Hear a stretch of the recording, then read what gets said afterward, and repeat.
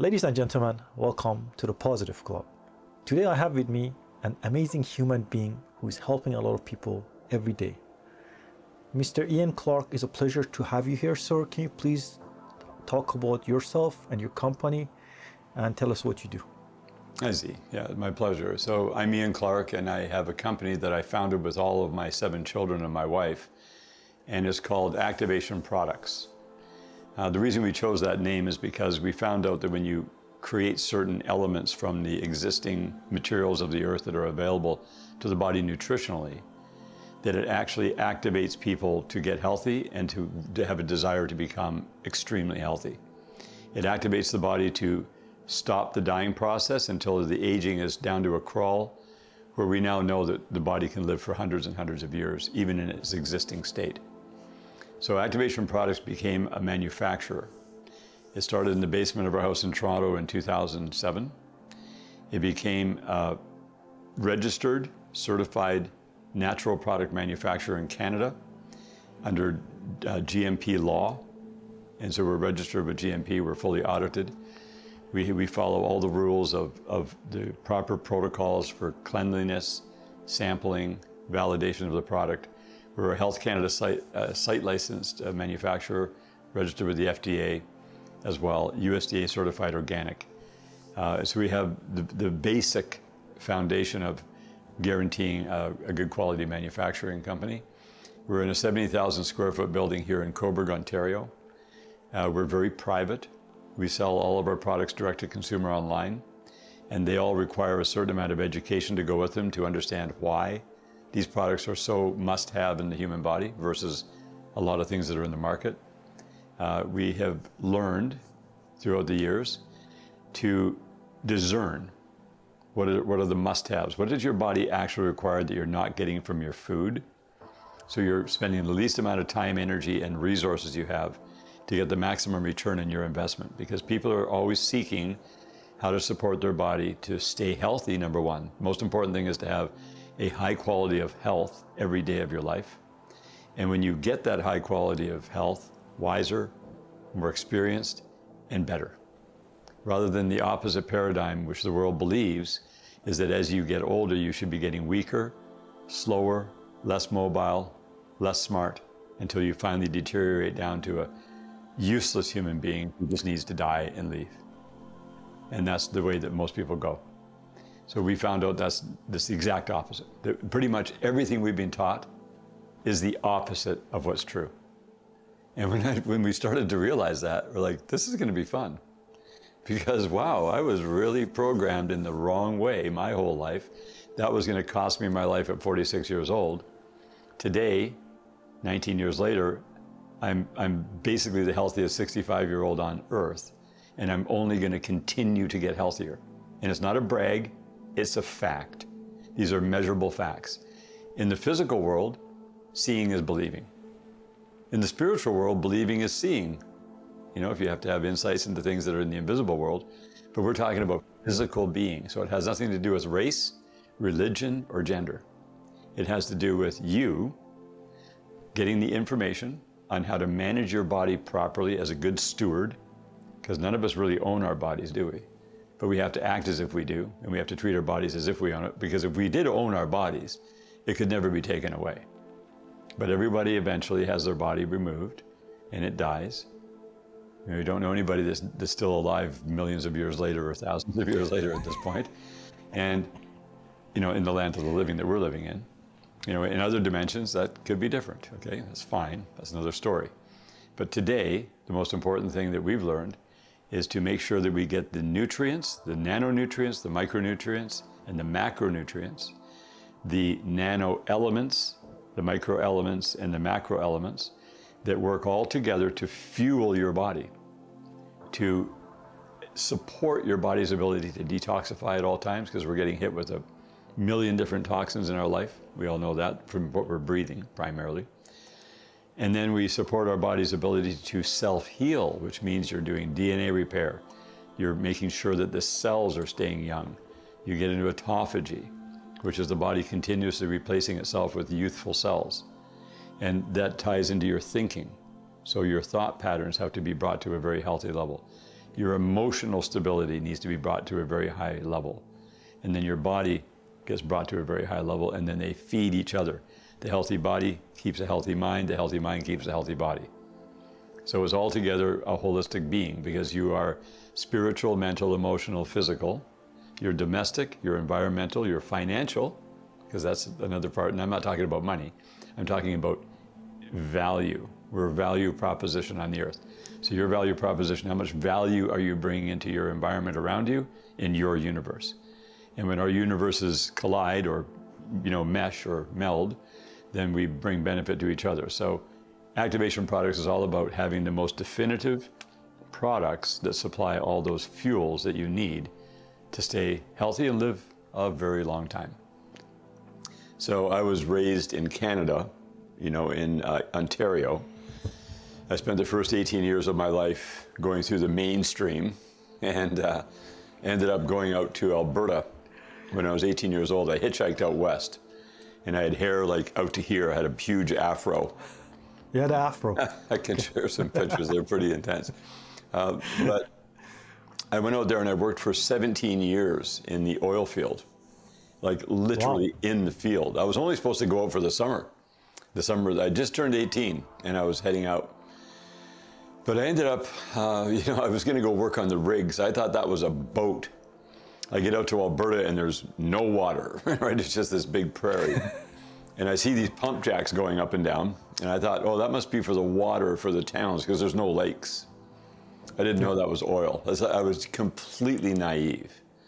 And a scrawny little hippie 18-year-old. So anyway, when we got there, I started working on the railway to start with, because nobody on the rigs would even look at me. I was too small.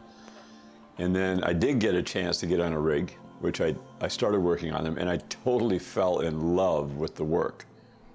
Because it's exciting for a young guy. There's a lot of powerful equipment. Everything's fast moving. It's extremely challenging. And it made me grow up pretty quick. I went from a boy to a man in about 6 months. Maybe a little faster transition than I wanted. But I ended up, long story short, working in the oil field. I got all the way up to the top levels in the field. I never did. I was supposed to go back to university. I never did. I just got caught up in that whole incredible world, because it's a super unique place where you learn skills that you would never learn anywhere else. And you really can't use those skills in any other industry because it's so unique. But what it did teach me was how to not take no for an answer. Like out there, if you're told you're going to do something and you can't do it, it's do or die. So there was, it was so intense. And it's a very dangerous environment. It's very toxic. I didn't understand the toxicity levels and what it meant. Everything that was handled in the oil field itself, on the rig, all the pipes that screw together. We're working on wells from 3,000 feet deep down to 15,000 feet. And every connection has lead pipe dope in it. So I got hyper lead poisoned without knowing. Didn't understand. That price would come later in my life. Anyway, I got out of it at 35 because we had a large family by then. We ended up having 7 children. I met my wife when she was 19 in 1981. We got married when she was 21. She's fresh off the farm, a super amazing woman. And we started having children. We were going to have a boy and a girl like everyone else. And she wanted to have a girl very much. And I'm just open to whatever's going to happen. And then we had 2 boys, and then it was like, uh-oh, 2 boys. So let's just take a break. We took about a 5-year break. Yep. And then we thought, okay, we'll try again, have a girl. No, we had 2 more boys. We kept trying, so we got 2 boys, and we had 4 boys. And the day that my 4th child was born, and we were, like, of course, still very mainstream, going to the hospital, no home births. We never even understood any of that. And we were in the case room in the Grey Nuns Hospital in Edmonton. And the 4th child came out, and it was a boy. We would never look at the ultrasounds. We just wanted to see, have an adventure with the whole thing. Surprise. Oh, yeah. But that was not the surprise my wife wanted. She wanted to hear that there was a girl and it was a boy. And she's laying there, and she just delivered, and the doctor was now gone. They cut the umbilical cord. They had me cut it. We never knew anything about leaving the placenta hooked up until it was done. You know, it was just total hospital medical environment. Yeah. And there was a nurse standing on the other side of the bed where my wife was laying in the case room. And when I said, honey, it's a boy. And she, like, these huge tears just came streaming out of her eyes. And, and before I could stop myself, sometimes guys aren't too bright. And before I could stop, I don't know what happened, but I just said, oh, it's okay, honey. You'll be back here in a year and have your girl. And that was not the thing to say. Like, what on earth, right? And then she just started sobbing when I said that. She just went through 9 months in this huge delivery, right? It was one of her harder deliveries that day. And the nurse was standing across looking at me, and she looked at me really stern, and I thought she was going to say something like, how could you be so insensitive to say something like that, right? And she looked angry at me. And she goes, you want to know something? And I said, what? She goes, she's going to be back here in 1 year, and she'll have that girl. And I was like, wow. You could just feel the energy in the room from that. It shocked me that she was like, said that. And my wife stopped crying, and she was almost exactly to the day. That was December 1st, 1992. And on December 7th, 1993, she was in that very room, and she had our first girl. So wow. That just put her on a high that my wife was just soaring, you know, and she was having so much fun. And so that next year was just heaven on earth for her. And then we just thought, maybe this is it, right? You know, one girl, okay. Yeah. And then we were thinking, oh, it's a little bit out of balance. It would be really cool to have another girl, at least to have her a sister. But that didn't work out because the next child was a boy. And so, she, like another hose, she called it.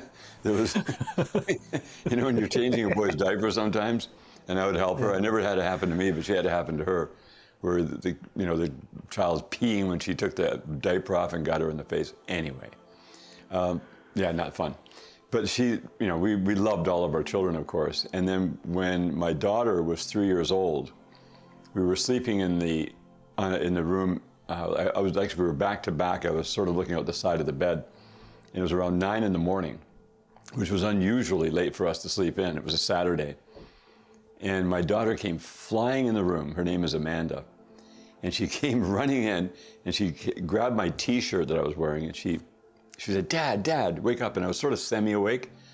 And I opened my eyes, and I said, what's wrong? Because I could see something was, you know, she was really intense. And I said, what's wrong? She goes, God just told me I'm going to have a little sister. And I went, what? Right? And I sort of shook my head, no, because I don't want to have her disappointed, because she was asking about having a sister before that. Yeah. And I just sort of shook my head, no. And she goes, no, God just told me I'm going to have a little sister. And then she just ran out of the room. So I said to my wife, I didn't know if she was awake. And I said, did you hear that? She goes, yep. And it was a year later, we had our 7th and final child, which was a girl. And so that was just this really unique kind of drama thing that happened with us. And we never expected to have so many. I actually spoke to a mentor of mine who I called about that, because it was, you know, you think, how are we ever going to afford so many children? I wasn't making a lot of money at that time because I was out of the oil field. Yeah. And he goes, oh, so are you complaining about having 7 children? I said, no, I don't think so. He goes, yeah, you are. He said, let me tell you something. Don't complain. Because when they get older, you're going to be so thankful that you have so many children, you'll see. I went, oh, okay. So that kind of changed my attitude. In other words, I wasn't worried. He goes, whenever you have something in your life, you'll always be provided for. There'll always be things that will show up and make it good. So just be very happy.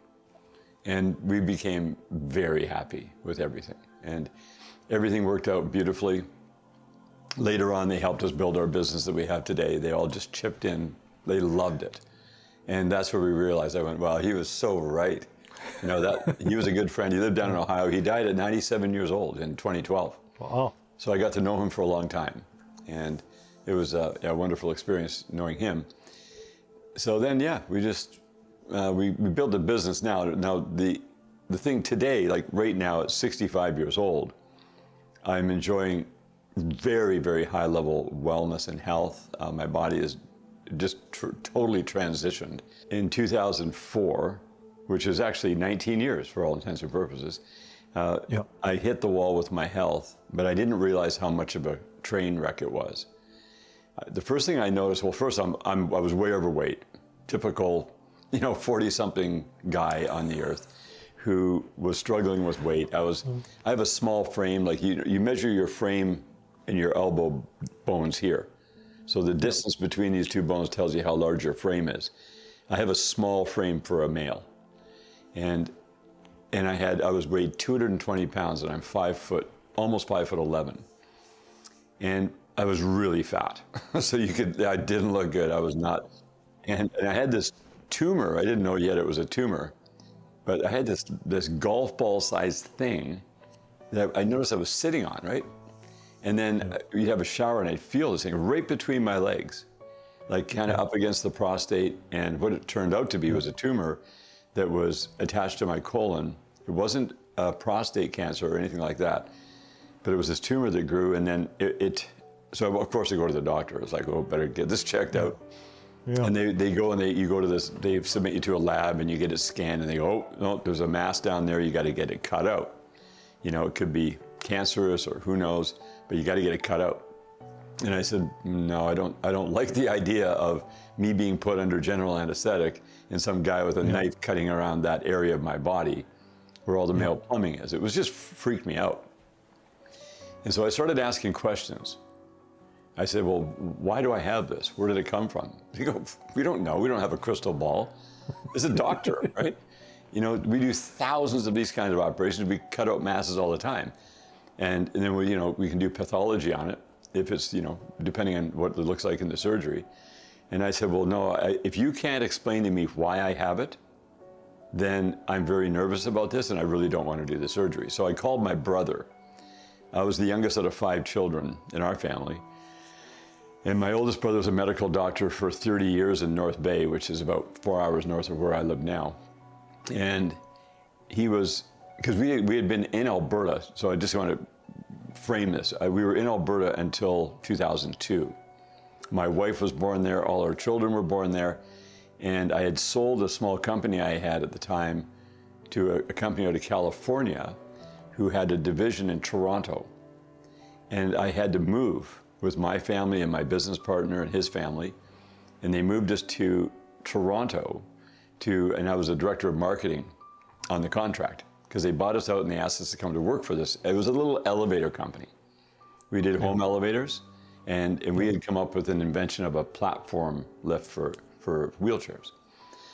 Anyway, so here we are in Toronto at this point. Now it's 2 years later, we've already moved. And these doctors in Toronto were telling me all this stuff. So I phoned my brother and I told him what's going on. He goes, oh yeah, you got to get that out of there. That could be very dangerous. Don't mess around with this. Just go get the surgery. And I asked him, I said, but Doug, his name was Doug, I said, I don't understand though why I have this. He goes, well, just think about it. Uncle Don and Uncle Bob on my mom's side, when I was 20 years old, they died 2 days apart in September 1978. Both of them with cancer. I look like one of them, my Uncle Don.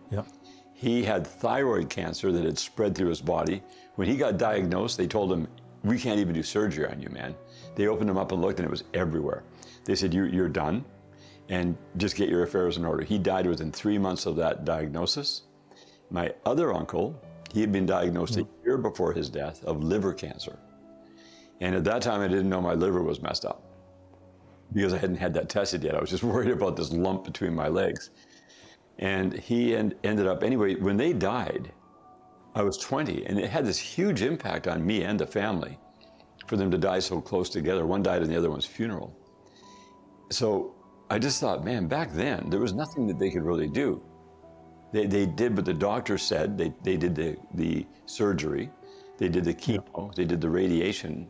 My one uncle, right? The one that had liver cancer. He went down to a frickin' skeleton, man. I've never seen anything so horrific in my life. Like literally skin wrapped on a skeleton is how he ended up. His eyes were sunken and they were crooked, and it was like so bad. Well, that's the benefit of chemotherapy. Oh, well, yeah, I mean, he just went down hard. But it was this slow descent for a year before he died.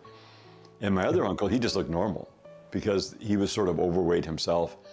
And that's why, my brother goes, "You look just like him, I go, "Yeah, I know, I don't want to hear about this." He goes, "It is genetic predisposition. That's your problem." He said, "I've had thousands of patients rather come through my clinic." He had 11 doctors working in his clinic at that time. For about the last 14 years of his practice, he opened up a clinic and had other doctors. So he got to see a lot. And he told me, he said, "Just logically, I'm telling you this is how it goes."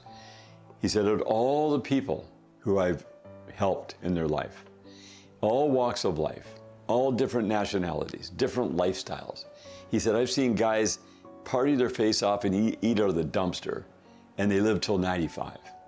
And other people who are eating organic and doing juicing and they're all health conscious, they die in their 30s and 40s. He said, "It is totally genetic predisposition. There's nothing you can do about this. You just got to deal with it from a medical standpoint." And that was like the worst news I could have heard. And I said to him, "You know what? That may be true. That may be your experience, but this is me we're talking about here, okay? And I do not like the idea that it is just genetic predisposition." I said, I've been thinking for a while that maybe it's something that I'm doing." He goes, "No, it's nothing you're doing." Because I wasn't into drinking alcohol or drugs. I'd stopped smoking when I was 21. But I didn't ever concern about things that I ate, right? Yeah. I didn't even know what detox was or meditation. I knew nothing. Yeah. I was just living my life and raising this family, and it was like, balls to the wall every month, right to the max on the money. And I know I'd never had wealth. So, but I was just this entrepreneur. And here I'm stuck in this contract. I had a 5-year contract with a company that bought my little company. And it was a royalty agreement. Well, right around the same time in 2004 that I'm getting this kind of scary stuff happening to me, that company that owned that royalty, that was responsible for that, they ended up getting sold off. And the royalty went with that sold off chunk. This was called Concord Elevator. And the company they sold it to got it under duress, because I didn't realize how financially strapped that particular division was. And they approached me and said, "So the company's transitioning. The royalty agreement doesn't fly. This new company does not want any of these attachments, and we're not going to make any more royalty payments to you from now on. Like, this is it." And I was like, "What are you talking about?" Did they offer you anything to buy you out or anything like that? No, there's no buyout, because we'd already been bought out. They paid us at the time a small amount of money. I think it was $65,000 for our existing inventory. And then the royalty agreement was worth around $15 million over the course of a 5-year period. It was a 5-year royalty. So we were building the line and we were getting into production there. It took 24 months at least at that time.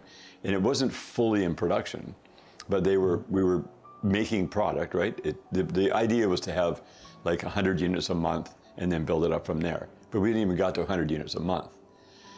So we were getting royalty checks, but not big ones.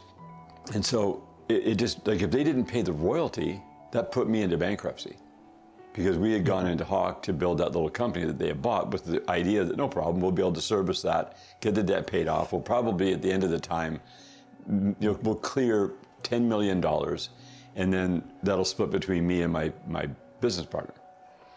Well, anyway, I was just totally screwed up, because when they said they were going to stop, I said, "Well, but we have this contract. You're obligated legally." They go, "Yeah, we are." Yeah. That's true. That's actually true. Now, if you would like to, if you want to fight it, if you go get a lawyer and you want to disagree with what we're telling you, you can do that. But we have lawyers. You're not going to win. And what we're offering you today is to drop this contract completely. We like the work you're doing. You're, director of marketing. You're doing a great job, because the company had many other product lines, in home elevators and low level. They're called Lulas. So they weren't a big elevator company. They were doing like 50 million a year. That's it. And they said, "You can stay on. You got your 5-year contract that you're going to work for us. You're an executive in the company. The new company is willing to keep you on if you drop this contract. But if you don't, you're going to go to your desk right now and clean it out, and you're going to be out of the building. I was like, that doesn't work, okay? Because I'm super in debt at that point still. I can't just go and get a job, right? I'm going to be fighting them. I got to go hire a lawyer and fight a company that has horsepower, this new company coming in.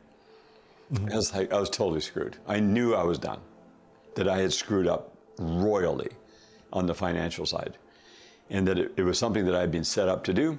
It was my problem. It didn't work. It wasn't successful. They dropped the line. There were two products that they were, one was in production and the second one was coming in. They ended up dropping the whole thing, and I had to concede, and it put me into bankruptcy. Because obviously if I can't make payments, they came after me. Oh, like the outside world where I had the debt came after me. They were going to garnish my wage, and I didn't. We were just making it every month on the executive wages in Toronto, this expensive place to live. So I was it. I just said, okay. I thought about it for a day. I said, just give me one day. I'll have an answer tomorrow. I came home and talked to my wife about it. And I told her what happened, and she was horrified. And she goes, what are we going to do? I said, we have really no choice. We're going to just bite the bullet here, and I'm going to stay on. And I got my executive wages. That's all I got. We have 3 more years to go in this contract. It was ending in the beginning of 2007. And because it started at the beginning of 2002. And so that's what happened. I just signed it off and got nothing and just kept working. And then I got sick. So all this illness coming in was very interesting, because I was in a situation where I had nothing left to lose. My health was gone. It got much worse, because I ended up having a heart disease problem where my heart would stop. I don't know if it was the stress as much as it was the blockages, but I had this thing where my heart would stop. Now, I don't know if people know about what happens when your heart stops, but you have 8 seconds, because I asked my brother about this. I would feel it stop, because it would be, before it would stop, it would go, it was pounding, boom, boom, boom, and then it would go, boom, and then it wasn't going. And then about 3 seconds later, it would go, ba-boom, and then start pumping again, and it would just pound for about 3 or 4 minutes after that. And this is happening like once every couple of weeks. And every time it happened, it was like, oh my God, right? Because my brother told me, if your heart stops for 8 seconds, that's all you've got, and you're going to be blacked out. And then if you're out, and if you don't get treatment very quickly, get CPR or something to get your heart going, you got 8 minutes and you're dead. So it was like, oh, great, this is fun. Yeah. And then I had my liver. I started going and getting more testing done. My liver numbers were off the charts. The enzymes were completely whacked. And one of the technicians who was doing the measurement the last time I ever had it checked, this technician said, you have to go to the hospital immediately. You got to go to emergency right now and admit yourself to the hospital. I've never seen numbers this bad. I don't even know how you're alive. So go now. And I told him, I said, I think your machine's broken, man. And he's like, no, it's not. Okay. So I started taking things super seriously. And I wanted to find out how to naturally deal with it, because everybody's putting the pressure on me. All my family, everybody is like not very, very upset, and they're telling me all these things I have to do. And I kept saying, but I don't want to do what you want me to do, because you can't tell me why I have what I have, and I got to figure this out. So I woke up one morning shortly after that, and I don't know if you've had to happen when you wake up, Z, in the morning, where your mind kind of floods with thoughts that are not yours. Yeah. All right. And it was one of those mornings, and I'm under all this pressure. And I said, I thought, oh, there's people on the earth somewhere. I don't know where they are. I don't know who they are, and I don't know how to find them.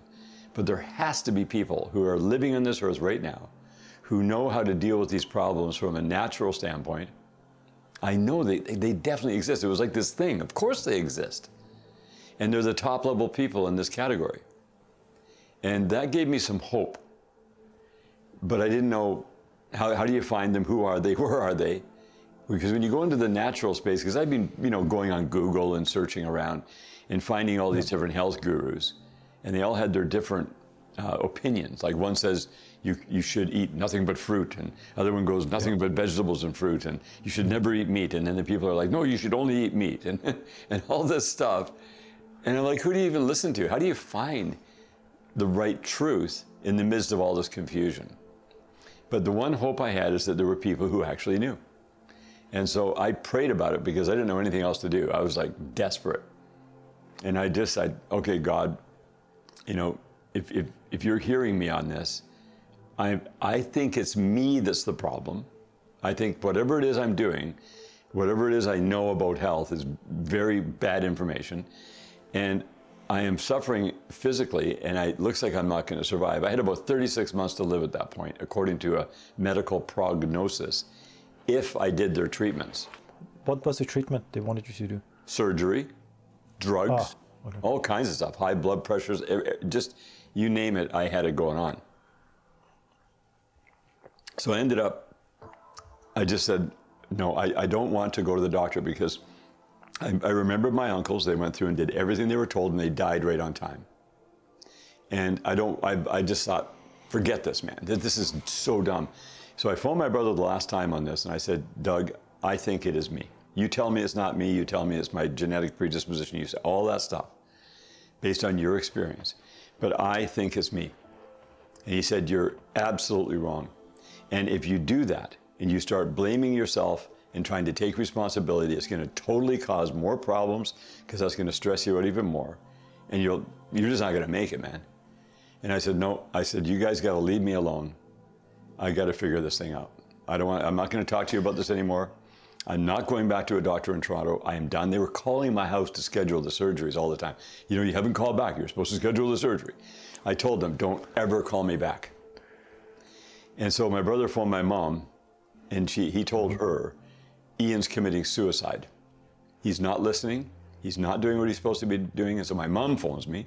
She goes, Ian, what's going on? You know, I go, hold it. Okay, I'm really done now. I said, I'll tell you what. You guys got to give me a minimum 24-month window. Don't bother me. Let me just go through the journey. And I started to go, nothing happened overnight. I mean, I prayed desperately. I was like, okay, I'll do whatever it takes. I'll listen. I won't discriminate how, you know, somebody, it doesn't matter how they look. If they have information, you know, they could look like a total hippie freak. I'm good with that. It doesn't matter. And I'll do whatever it takes. I'll suffer at whatever level I have to suffer because people told me I would suffer. I will have as much fun as required. I'll spend whatever money I can get a hold of, which I had none at that point, nothing extra. And I will do whatever it takes. And so just slowly but surely, I started to meet a couple of people. And one of the first times that like a lightning bolt basically hit, it was in January of 2006. And this is now we're going like a year and a half, almost 2 years into this thing at this point, right? And I heard that hemp protein was good for you, that you need protein. And I was told, be a vegetarian. You got to, and even vegan is even better, right? Don't touch meat. You got to get away from meat. You got to get away from all animal products. You got to stop all the dairy. You got to, you know, like all this stuff that was being told to me by the first people I met. And so I went down to the Whole Foods. I'd never even heard of a Whole Foods before then, because I'm looking online going organic hemp protein, right?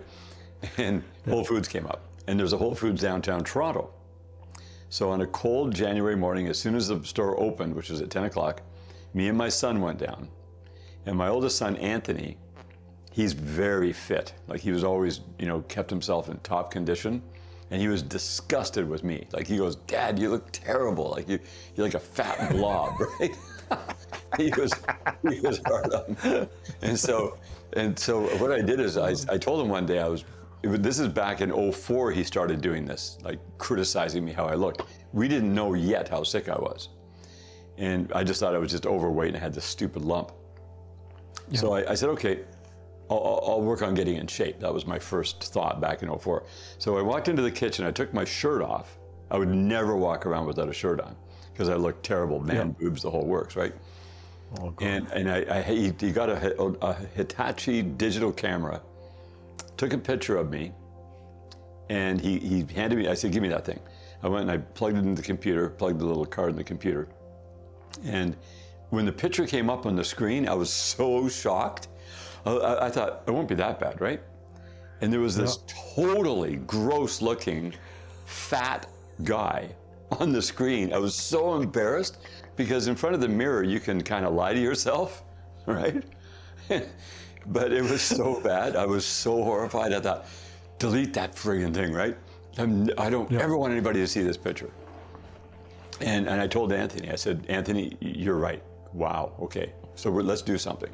That was the beginning of that, of trying to get in shape. Well, forget that. When I got so sick, it was the last thing I was thinking about is how to get in shape. But that picture was buried. It ended up staying on the hard drive.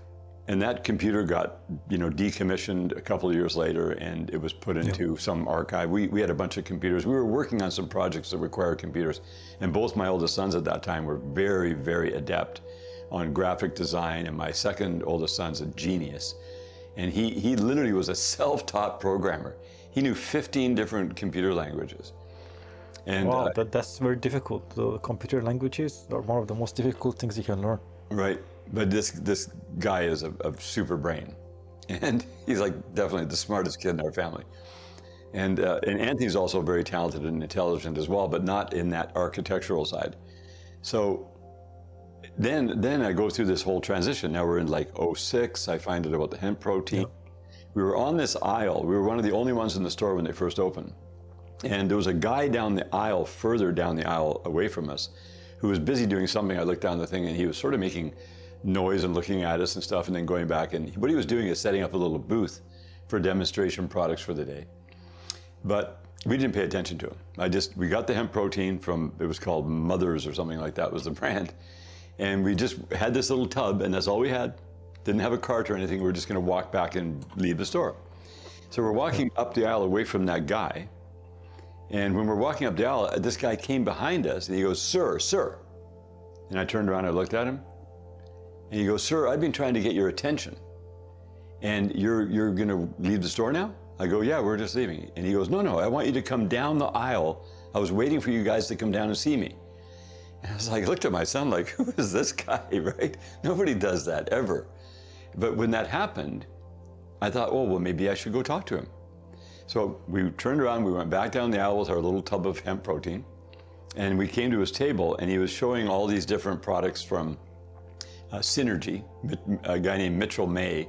He's explained the whole thing to me. He has this company, he uses solar power, and he's got these green powders, and he puts them in a really special way so they don't get damaged.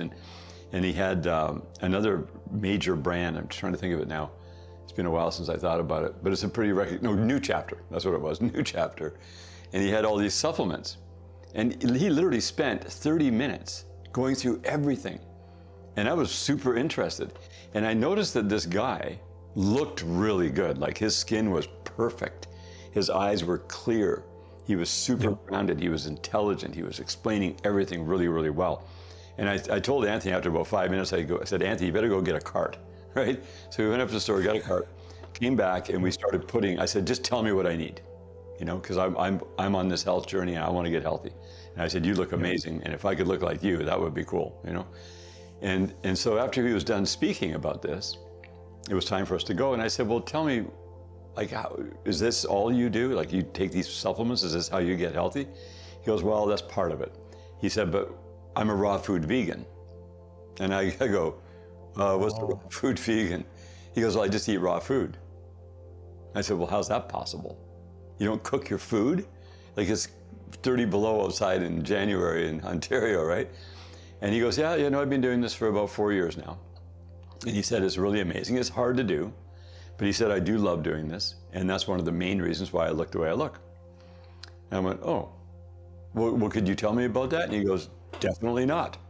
I'm not going to talk to you anymore about this. I don't have any more time." There's people who are coming in the store. He said, "Well, what I'm going to do, I'll go to the cash register with you." And so he followed us up to the cashier. He walked past there and he grabbed a book, not a book, but a little magazine called Vitality. And it's a publication that's free in Canada. And inside there has a bunch of information about products. But on like halfway through the thing, he opened it up. He goes, "Okay, you see this guy right here?" And he showed me a picture of David Wolf, who was like a raw food, organic food guru. And he goes, Dave is going to be coming here in March. So this is 2 months later. He's going to come here in March to the Total Health Show in Toronto, and just go see him, and he'll teach you about raw food and veganism.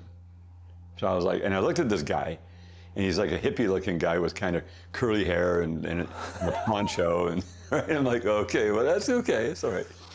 And so I said to Anthony, I said, wow, that was really, really cool. And I thanked him for that. And his name was Bartek. And so then he left, and I never saw him again for a long time.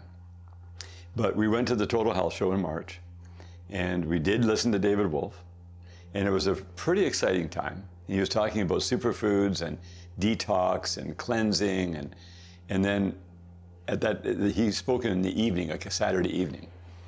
And it was just exciting, you know, and then we got to find out about raw chocolate and found out about essential oils, and it was just this beginning of this really cool journey. And so we bought all the stuff, right? We bought as much as we could of the basics. And then, and that was the beginning of a new era. And I did become a raw food vegan for about 4.5 years. And it was 4.5 years. Yep, that was a while. But when I came home with that information to my wife, she did not appreciate that at all. Okay. This poor girl. Oh man, because I'm like in desperation. I want to fix this body, and I said, I'll do whatever it takes, right? So I asked her, I said, honey, we can't have any more food in the house that's not organic. We have to start juicing. We've got to do this, we've got to do that. And she's like, I don't want to do this, this is ridiculous.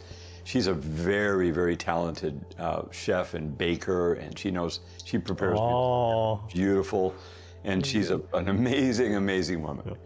And I'm laying this on her, and I'm saying, look, honey, let's just do this together. I want to totally change everything. And she goes, we won't be able to afford that organic, it's too expensive. But she was raised on a farm, and she only ate organic food when she was young because that's all they had, right? They weren't intentionally organic. They weren't a wealthy family, and they had their own farm, and they ate off the farm. They had their own dairy cows, they had, their own chickens, they had their own eggs, that kind of thing, right? So she's like right into meat. And I'm saying, yeah, we met this guy, and she took a look at his picture, and she goes, you gotta be kidding. It's like, this is not happening. So we kind of got into a bit of a battle over that, because I was trying to fight for my life. And what she actually did, she did go that way with me, under a lot of duress. So wait a minute. So did your wife also become a raw vegan? Reluctantly. Or no? Very reluctantly. She cheated, here and there, right? Or did she become 100%? No. She appeased me, okay? But because my wife has never been sick. She's never had health problems. No. She's this super amazing, she got fantastic genetics. Like perfect skin, she's gorgeous. She has, she's had 7 children, a super mom, breastfed the kids, had so much milk, she had more milk than the kids could eat. She's one of those type of women, right? And so it was, we got into it. There was a battle. And I was super toxic too, so that didn't help. When a guy is toxic, we get angry. And I was angry with her that she wasn't, being full cooperative. So she finally complied. It almost destroyed our marriage, actually. And our marriage was very strong. And so I had to learn, quit with the forcing stuff. That was all part of my toxicity that I didn't realize was controlling me. But I really went through it. And she watched me go from this overweight fat dude down to a freaking scrawny little 130-pounder. I lost 90 pounds in this process, becoming a raw food vegan. It was in short order, like 90 pounds in about 6 months. And my liver was so screwed up. Oh, go ahead. So you just ate raw vegan food, and then you lost 90 pounds. Yeah, and I got into juicing. I met this guy named Gino. He's actually kind of a cool guy, but he's radical, right? So I met all these kind of radical people at the beginning of this journey. And what he was into was growing wheatgrass juice at home in these like 10 by 20 trays. And he told me how to do it. You got to get this certain type of soil, and you got to get these ocean minerals, and you got to get these organic wheatgrass seeds, and you got to grow sunflower sprouts, and you take the, it would take like 10 days for a whole tray to mature to full harvest. And then we would harvest the wheatgrass, and all the kids joined right in. So that's where my wife said, okay, all right, we'll do this. Because the kids, they all thought it was this new adventure that Dad's going on, right? Let's help out. So we were doing 10 trays a day of wheatgrass juice and 4 trays of sunflower sprouts. And for about 8 months, I was mostly just drinking wheatgrass juice and eating sunflower sprout salads with other organic greens and stuff in there. And it was pretty radical. And that's why I lost so much weight so quickly. But I detoxed so fast that my liver, which was already very compromised, was even more compromised. And I started to get jaundice because it was just too much. And I'm going through this really intense thing. And the one day where I really woke up to how sick I really was and how much toxicity was in my body. Ian. Yeah.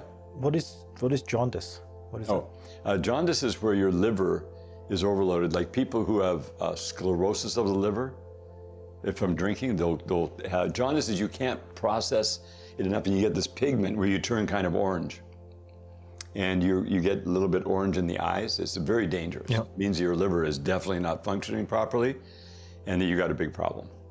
So I was going too fast. I was too radical. But at any rate, the jaundice did go away. I just kept on track.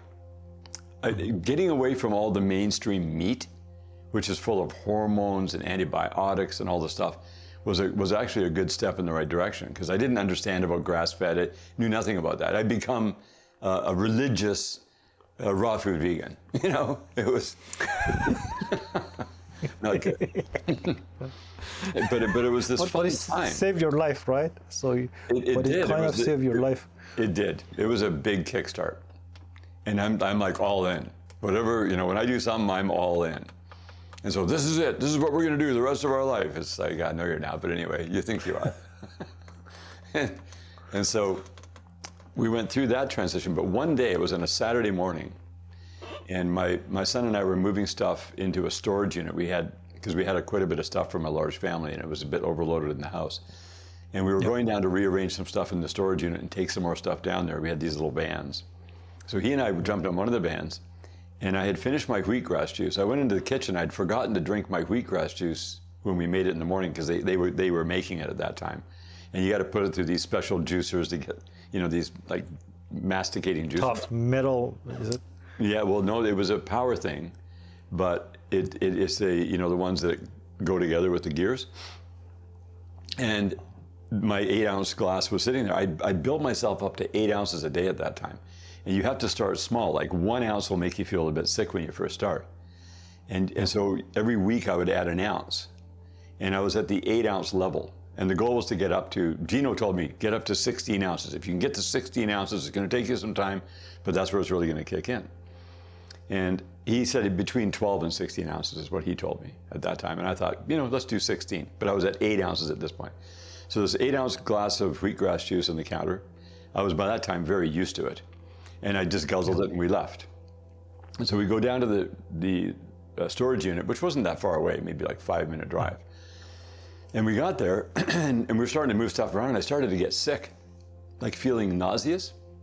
And then I felt like I was getting a fever, and I didn't know what was wrong. And I said to Anthony, I'm not feeling very good. And then I started getting really sick. Like I literally started to get dizzy and stuff. I went and I sat in the van, it got worse. So I called Anthony and said, close the unit, man, you got to take me home. So on the way home, I realized what had happened. I went, hold it. I drank that 8-ounce glass. I actually did drink my 8 ounces before that. I had consumed 16 ounces that morning, half an hour apart. Yeah. And I realized, I just screwed up. I had actually, I did drink that. Oh, great, now that's what's going on. Because Gino had warned me that I could, if you go too quick, you can detox too fast. Anyways, it made me super sick. And by the time I got home, I was a raging fever. I went straight up to bed on that Saturday morning. And I went through unbelievable time for the next 48 hours until Monday morning, when I finally woke up after all this. But I was like sweating, and then I was freezing cold, and I'd be sweating, and I went through this whole thing. All I could drink was water. My wife was bringing me water during that time, being my nurse. And I would crawl out to the bathroom. I would crap tons of black, horrible smelling stuff you've ever imagined. Usually you can handle your own stuff. Nope. It made me feel so sick just smelling what was coming out of my body. Yeah. And I kept having these massive bowel movements every 3 or 4 hours of this crap that was coming out. I'm like, I'm not eating food. What is this stuff? And this went on for the full 2 days until I finally fell asleep late on the Sunday night. Woke up on the Monday morning, felt like $1 billion, and realized I had just dumped major amounts of stuff out, because the wheatgrass is like a solvent, like not a solvent, but a detergent. Yeah. Right? So it went in and just kept cleaning layer after layer after layer of whatever was coming out of my system. It was bad. And I thought I was going to die at one point. It was so bad. And anyways, but that was the first realization of how deeply toxic I was. Because how could you keep filling the toilet every 3 or 4 hours, like full of this black crap? And so Ian, was this stuff coming out of your colon, or was it coming out of your digestive system? Where was it coming out? Was it part of your out of my body? It was probably the layers on the inside of my colon that had built up over the years. It was softening, yeah. But my whole body was detoxing. I mean, I was literally in fever, like high temperature, and then where you would get super cold, and then you would like just sweat it all out. But yeah, it was just this experience that I'll never forget. It was like, I was so glad when I got through it. But I did feel so much better after that. And then I realized, be more careful, right? Ease up. Don't forget what you're doing. This stuff is more potent than I realized. You know, it was a big mistake. So then we just sort of went through that. We kept doing the raw food vegan thing for quite a while. I got very adept at it. You start to figure out the superfoods and how to make nut milks and do all that stuff that you got to learn. It's a whole new learning curve.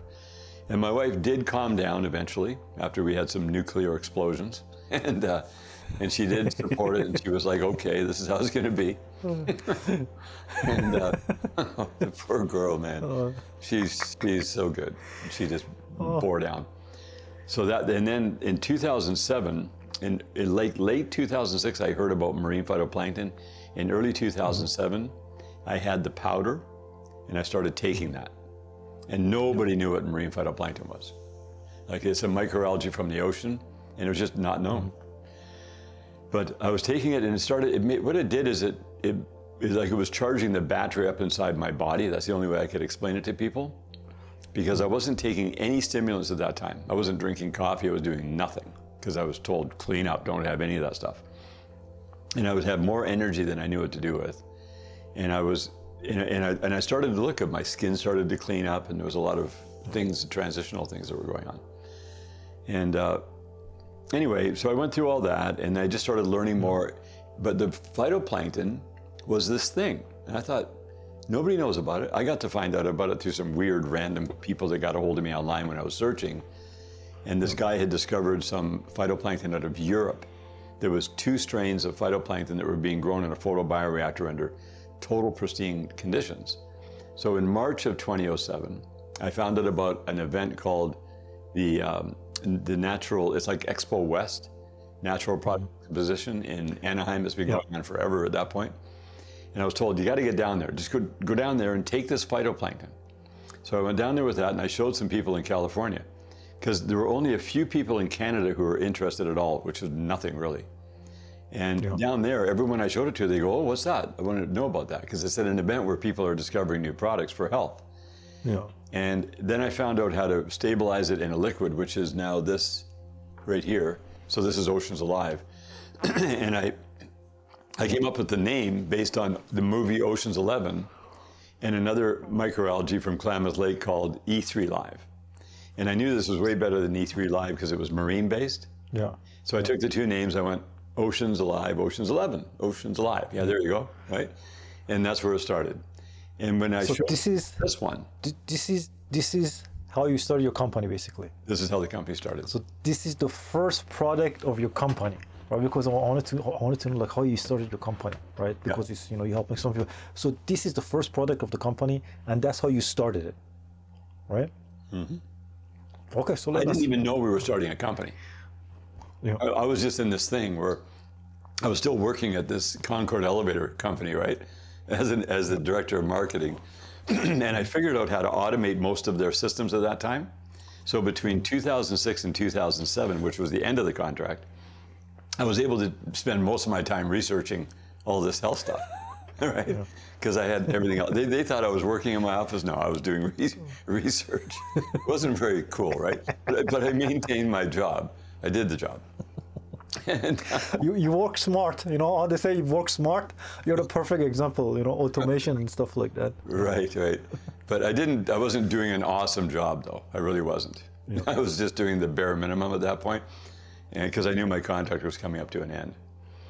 And but I could have actually kept working there if I chose. Like I wasn't going to be exited out the door at that point, because they did love what I did, and they did love the fact that I was good at my job. But I was on automatic pilot for that time, because they hadn't put any of their stuff online. Like tech support and salespeople, they would have to phone in every single time, and they would have to get the brochures and do all that. And I kept telling them, just get this stuff in a portal where they can log in and get all that stuff. They don't have to call tech support every single time on the same questions a million times over. So that's why it got automated. It took me from 2002, when I first started there, to 2006, it was pretty dialed in. I was working a lot of hours during that time, even though I was sick as I was. I wasn't sick where I couldn't work. I just had this stuff growing. This tumor was the biggest problem. So then anyway, when I found out how to stabilize fresh marine phytoplankton that was not freeze-dried into a powder, into a solution that is 70% concentrated ocean minerals, which is ocean water that's evaporated down over 6 months in Australia, and it becomes 100 times strength ocean water.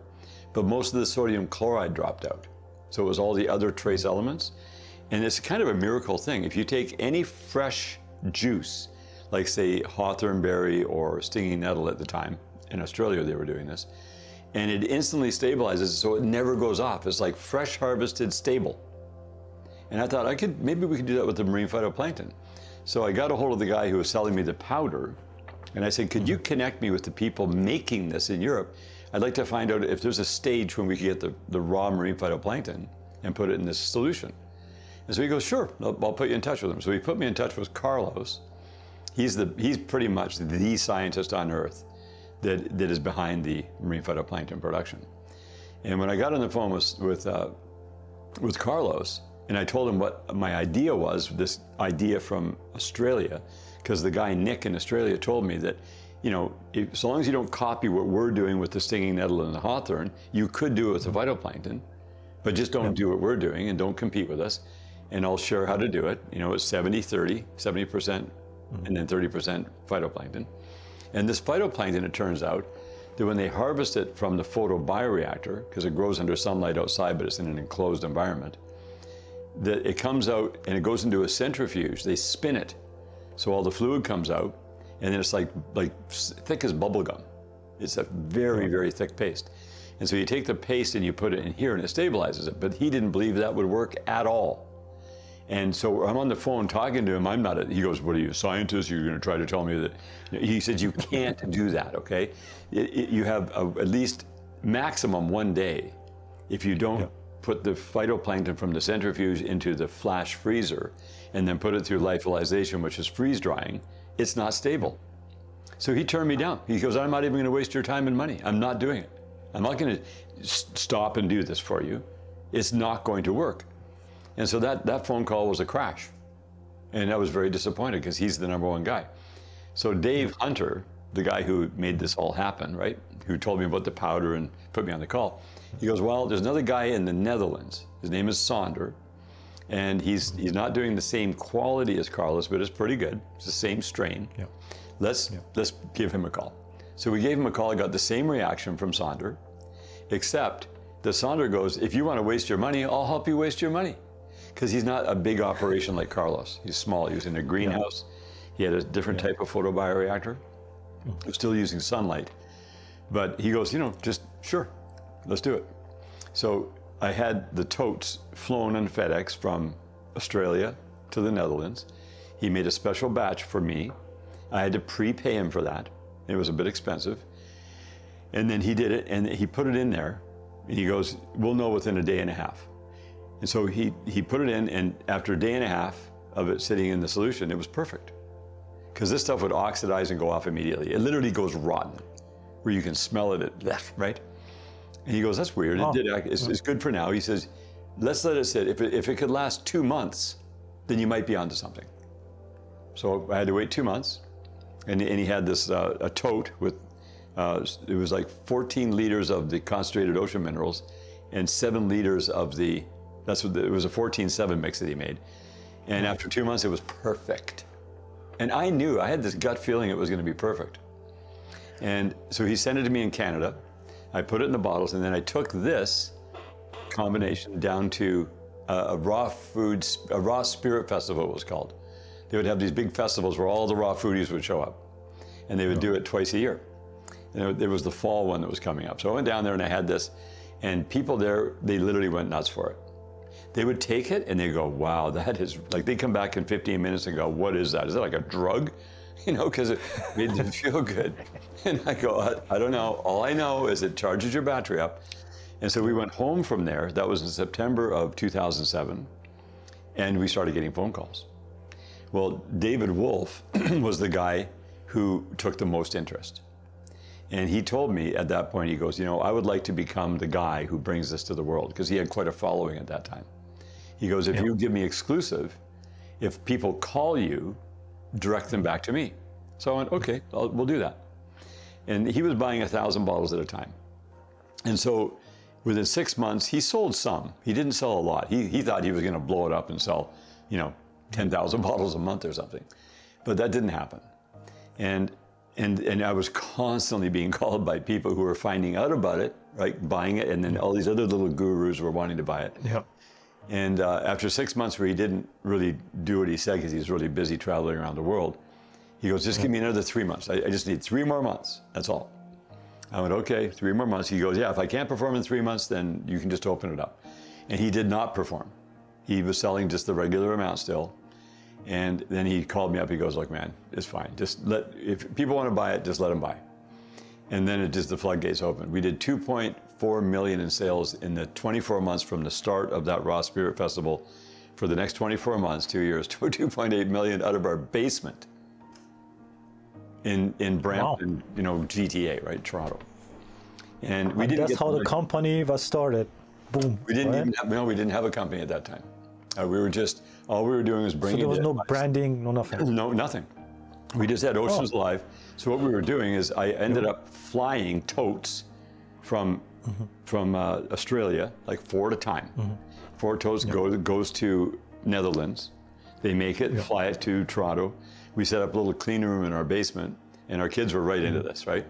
And also I was able to stop that contract. So I finished the 5 years and I didn't continue on.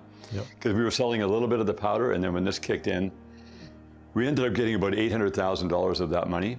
We didn't get the full $4 million because we weren't selling it to the direct to the end user. Resellers were buying. That's how it worked. So we ended up we were selling it to them for $20 a bottle, and they were selling for $60, which is a high-priced product, right? Holy crap. At $60. That's a lot of. That's a 1 month supply. That's $40.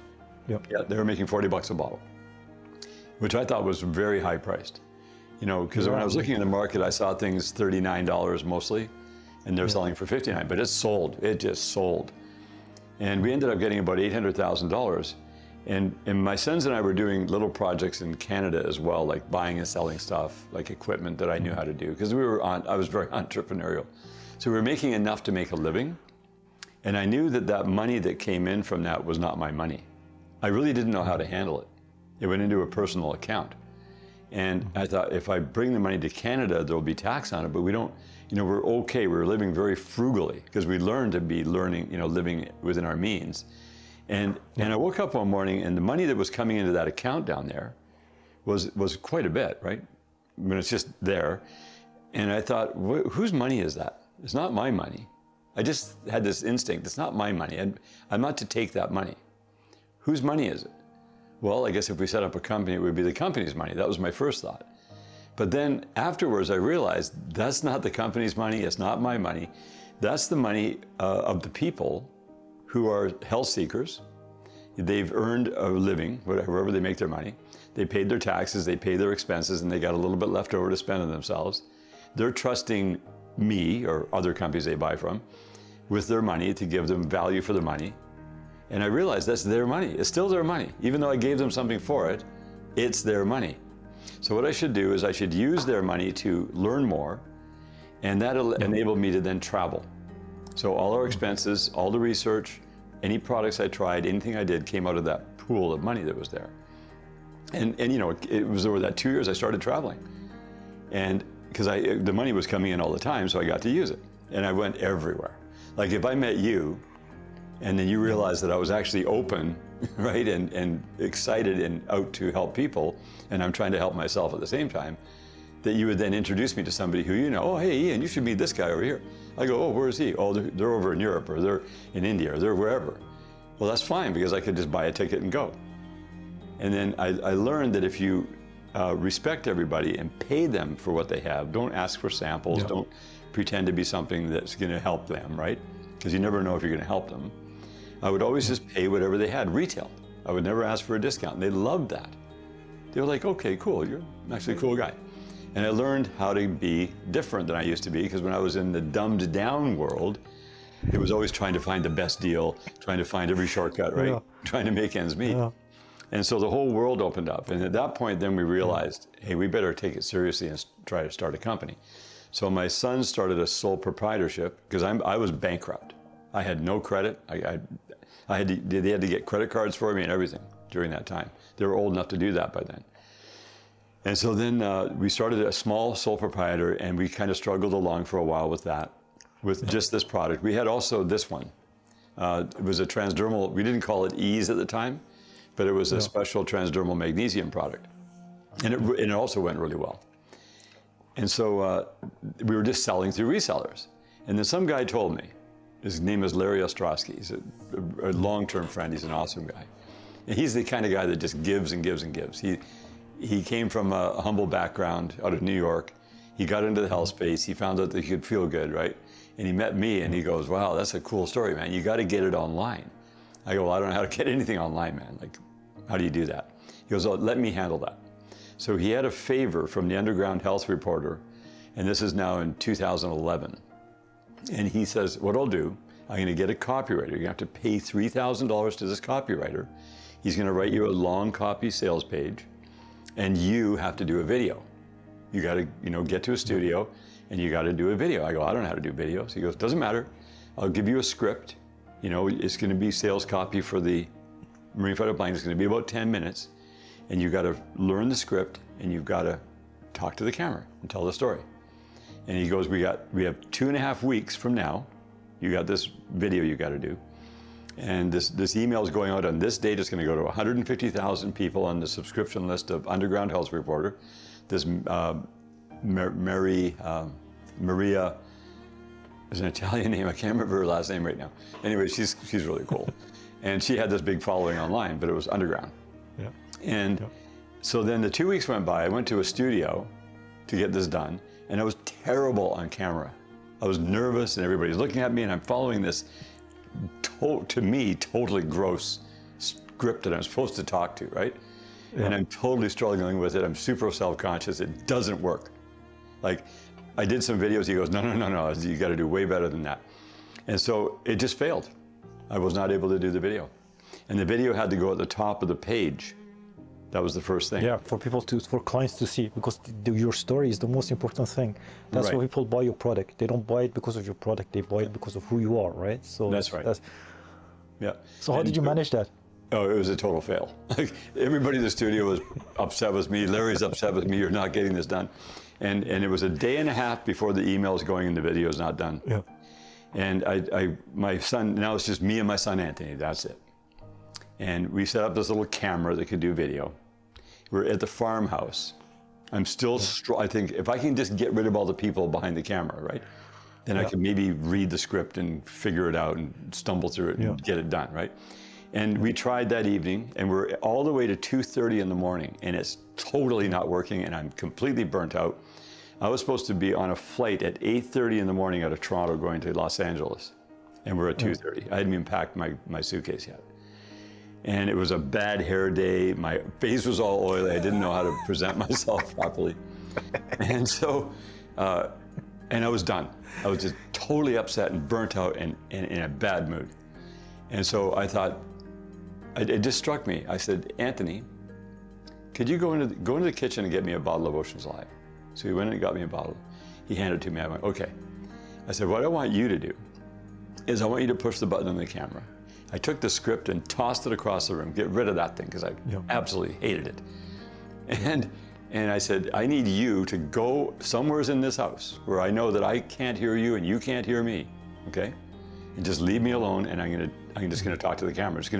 I realized then, just tell the truth about the product. Forget about stories and all that stuff. Just tell the truth of what it is and what my experience was with it. And I had to do it within 10 minutes. So I didn't have a timer or anything, but the thing's rolling. I just looked at the camera. All of a sudden, I got super happy. And I just thought how wonderful this has been. What a journey, right? From 2007 to 2011. And how good I felt and how much I loved this product. And I just started talking to the camera about my experience with it. And I went through it, and at the very end of the little video, I just took the thing off, I squirted some on my mouth, and I said, all I can tell you is do this. Squirt it in your mouth, and I said, then you'll know what I'm talking about. You're not gonna know until you do that. And then I just got up and I pushed the little button on the camera, done. I walked out, one take. I just walked out, and I said, Anthony, that's all they're gonna get, and I gotta go. And I quickly packed up, jumped in the vehicle, drove to the Toronto airport, got my flight, and then I landed about 10:30 Pacific time, right, because of the time change. When I'm landing, I'm like horrified at what Larry's gonna do. He's gonna freak out, because I told Anthony to take the video and upload it so that Larry can have it, and that's all he's getting, because we're out of time. And when the plane landed, I turned my airplane mode off. My phone was blowing up, and so I went, oh great, So I'm actually on the plane on the tarmac going to the gate. And I called Larry. I go, hey Larry, how's it going? He goes, dude, what is going on? And I said, what do you mean, like the video? He goes, yes.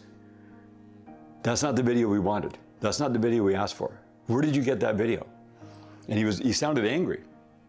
And I said, Larry, I'm sorry, man. I said, that's all I can do. There's nothing else I can do. I told him what happened, about the whole thing, and just one take, talk to the camera. He said, dude, this is gonna frickin' crush it. That video is so good. He said, thank you so much for that. He said, everything's perfect, right? I went, oh, okay, awesome, good, thank you. I was like, whew. And so he quickly had it edited with the intro extra. He published it, the email went out the morning after that. And we did about 94,000 in sales within the first 3 days on this solo email. And I don't know anything about what you're supposed to perform like. I didn't know if it was supposed to be that or way more or less or what. No. And so I phoned him, he goes, yeah, 94,000 in 3 days, man, that's really good. I said, is it really good? He goes, dude, it's really good. That's the first time you've ever done anything online. And then from then it just generated millions of dollars. Like it just, because affiliates saw it. So when the Underground Health Reporter sent it out, a bunch of affiliates saw the ad. It's like, that looks really good. And it was converting like 7% or something like that. And so they're like, we want to mail to it, and that's how it started. And our affiliate program took off, and then we set up a really solid company in 2014. We went from the sole proprietorship, because we kept putting money back in, so we never really made any profit that we kept. And then in 2014 we started, and that first year that we had our company, we did 10 million in sales. And then it just kept going from there. And then we just put the money, we still haven't taken the money. Like, we're just a bit weird that way. I just kept putting the money back into research and getting definitive products and building a manufacturing facility. So now we have this 70,000 square foot building we're in. We're using about 55,000 square feet of it for all the things that we do. And we go mostly from scratch raw material all the way to the finished product. They ship 2 different strains of the phytoplankton from Europe that we blend, so it becomes a Canadian product. But anyway. So Ian, you have a lot of new products. Like I've seen, I use some of your products actually, but so the culture of the company that you and your children have started is very different. It's not like regular companies, there's a lot of food and health products and stuff like that. And I think that's got to do with who you are as a person. You're a very kind human being that wants to make a difference. And you can feel that in the way your business is run. So you have developed a lot of new products. You know, you have a perfect iodine, you have the spray, and there's a lot more. So how did you develop all these products? Like, what happened that you went after all these products? Yeah, well, I wouldn't consider that I developed them. What happened is that I would see certain things, and I wanted to make sure that there was something that was going to deliver a profound result. Because most companies that start like us, they would grow really, really big, really fast, but they would have to be funded. And we didn't have any funding. The only funding that came to us was there was a small amount of capital put in by a medical doctor in Toronto who's still a very close friend, a family friend. And he was super cool about it. He didn't demand anything. He just said, I just want to help you guys. And so that's what kickstarted us with the phytoplankton when we needed to buy some volume. And but what I wanted to do was have a direct feedback loop from people, because we weren't really getting that when we were selling to resellers for those first few years. But as soon as we went direct to consumer, now people were phoning us immediately. And my son was customer service. That's how we began with one of my kids. And he'd never been in customer service before. You know what the stupidest thing that happened? You know that first email that went out? And you talk, like, our company was pretty sketchy because we just didn't know how to do this at all. So we made lots of mistakes. You know, but anyways, so this woman, the first time in history from 2007 to 2011, we got a complaint. It was one of the people who bought that first $94,000 worth. And it was a woman, I don't know how old she was, she sounded like she was about 50. And she told Aaron, she goes, oh, this product is terrible. I got it, and within just a day, I gained 4 pounds on the scale. And this is terrible. Right? And I said to Aaron, I said, you can't gain 4 pounds of weight by using one dropper. He goes, well, you better talk to her because she's really upset. And we didn't have any kind of refund policy. I didn't know you had to have a refund policy, right? And Larry had told me that we're going to put on the page that you're going to give a refund if people don't like it. Yeah. We'd never had a refund before because it had been selling through resellers. And so I actually called her back and I listened to her on the phone, and she's telling me how she gained 4 pounds. And I go, ma'am, that is not even possible. And I'm arguing with her. Right. She got so mad. And she goes, I want my money back. I said, no, you got to give the product a chance. You got to, take it for a month. You can't tell me in one day. She had got it. Don't like it. Like, this is like a week later, right? Since the email went out. So she had it, and then she tried it, and then she didn't like it. I don't know what the problem was. She was really quite angry with me, right? And so I got angry with her. I goes, we're not giving your money back. If you have a legitimate reason for wanting your money back, then fine. But I'm not. There's no way. Like, and she said, I'm going to call the FDA. I'm going to call the FTC. Right?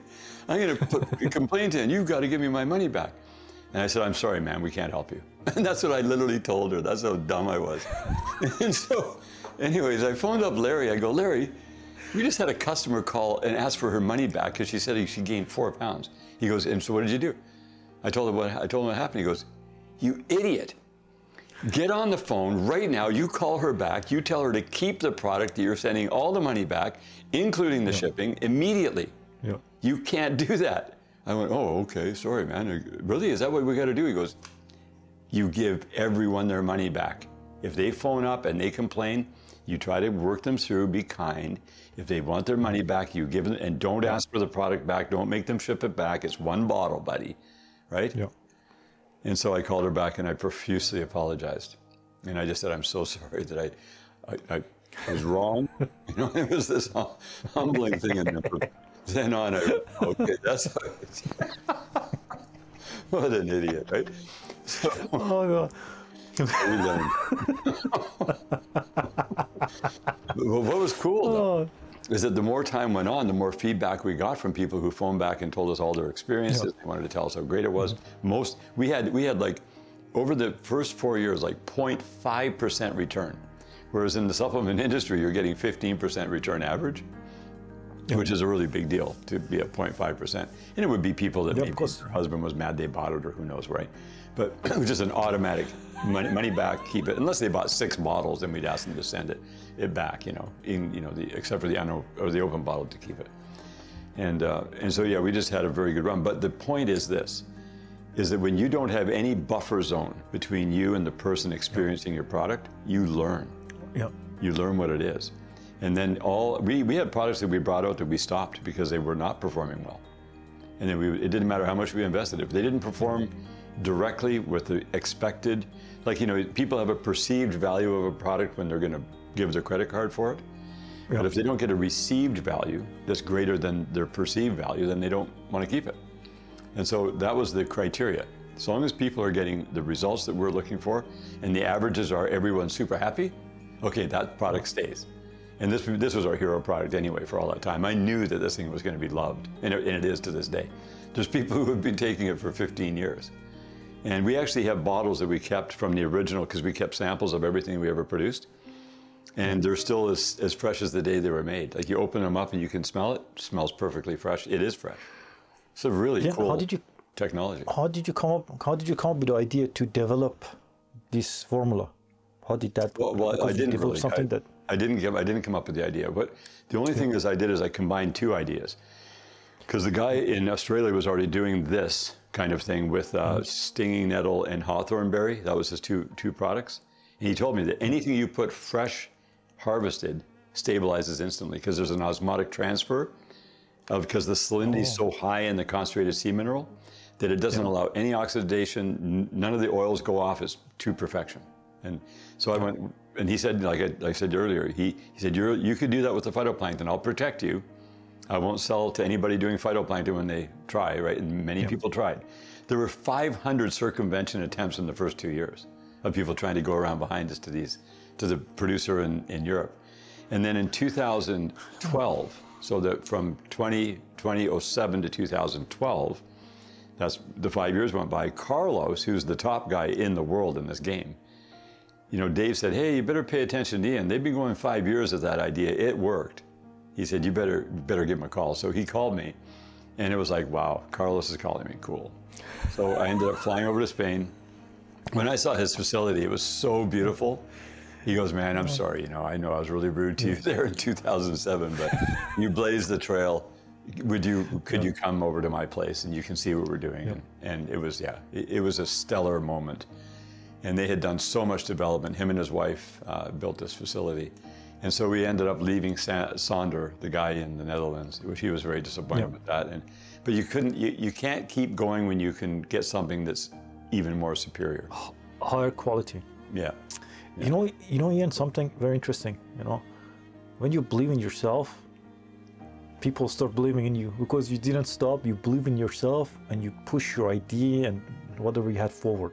And then people start believing in you and then things just move perfectly. And I think that's one of the most important thing about business, life, all in general. Right. Yeah, that's right. Because when I started this thing, it started from the heart, really from the heart, from somebody who was getting results, me. And then what I wanted for me, I want for you. Because a lot of people have agendas where and I can see that tendency, because you can make more money from people who are not aware of what they can actually do, but it's not real money. Because so I just realized I want to know the truth. If I want to know the truth, and I want to spend the least amount of money for the maximum return on the investment, I should want that for everybody else. And so that became the mantra, because that's the goal. Like, how do we get people to spend the least amount of time, least amount of energy, least amount of effort, and least amount of money to get the maximum return and not have to do too many things? Because once I went into the high-level wellness world and I had millions of dollars to do research, I found out that there's just way, way, way too much stuff. And everybody says that they got the best glop. My glop is better than your glop, and you should buy mine, not theirs. It's like, no, there's hundreds of thousands of health products in the world. And everybody says you need their product. It's just not the truth. So then I found out there were categories in health products. There's what we call must-have. In order to have a long, healthy life, you actually have to have these things. These are functional foundational nutrients and elements that you can't get out of your food. So you have those. Minimum, you got to have that. Then you have your like to have, want to have category, which are cool and they're good. And then you have your luxurious products, like the real luxury, the higher end stuff.